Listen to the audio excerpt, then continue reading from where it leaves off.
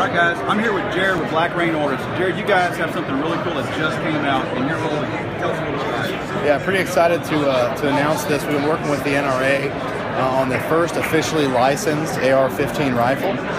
So we've got a custom configuration that we did in conjunction with them, featuring our modular rail, everything on its logo marked with the NRA seal. We got NRA 1871 on the dust cover. Both sides of the handguard are marked.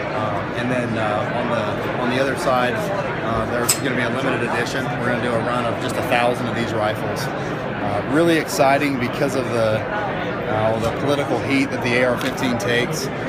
For the NRA to put their name on something, it really shows, I think, what side of the spectrum that the NRA is on. So yeah, this is kind of unheard of. There's not a lot of rifles running around with an NRA logo on the side of them, right?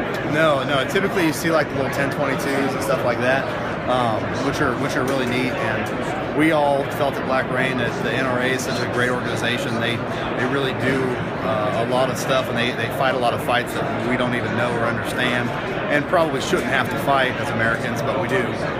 So it was a really big honor to work with them on this project, and then for it to get approved, to be able to put their name on it with ours, it's been a really neat deal.